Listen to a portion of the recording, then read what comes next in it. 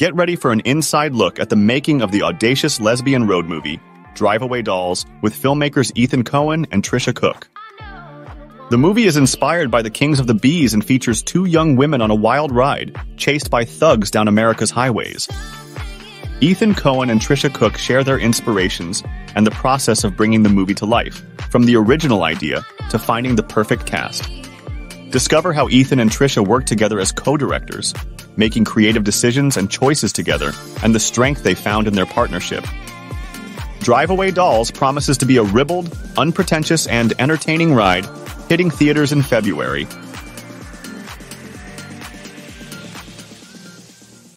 Get ready for an inside look